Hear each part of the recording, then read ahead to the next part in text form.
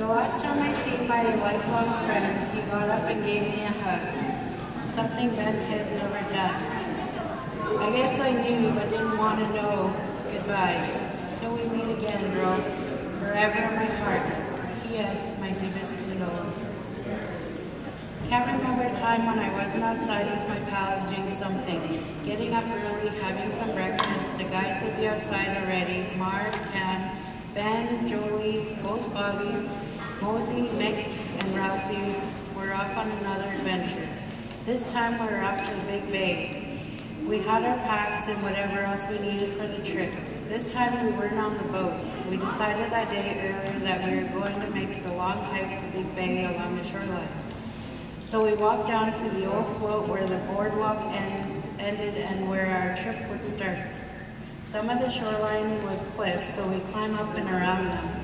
We were careful for most part, but at the time I think we were all testing ourselves and everything was a competition and we're striving to be the best. Well, that being said, we're off and running. Ben setting the pace as usual. We all usually kept together while running, but kept an eye out for the munchkins and slowed down while we were crossing Mossy Bay.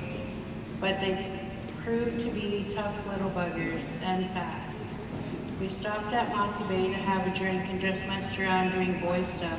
And after a break, we'd be off and running again, stopping to enjoy where we were once in a while. But other than that, we were a streak. We got to Big Bay and we messed around on the barge that you'll still see the remains from. We'd have something to eat and drink and we'd make our way home. When we got to Mossy Bay, the tide was coming in. Getting tired, we took a shortcut and walked across the water with our packs held over our heads like they did in the old war movies. It took a while, but we made it home at around dinner time. Another adventure under our belts. We'd give each other a wave as we split off to our homes and make plans to meet up later to hang out. We'd usually go to Ben's place to talk and laugh about our day. Once in a while, Stan would hang with us and come make us a late night pizza or chow mein. Wasn't long and we started splitting up. Some were slowly starting to continue school in Rupert. Eventually we were all got together, but in Rupert.